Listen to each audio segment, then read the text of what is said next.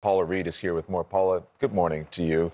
So he was admonished, and yet and still afterwards, still went and blasted the judge. He did, and he can do that because there's no gag order at this point. The judge reminded all the parties, don't say or do anything that would incite violence here or impact the proceedings. The former president has faced decades of investigations, 2 impeachment trials, multiple special counsel probes. Again, it was yesterday in that Manhattan courtroom, the first time he has ever faced criminal charges.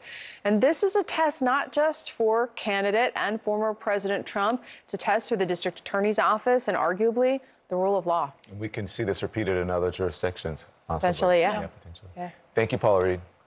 Poppy?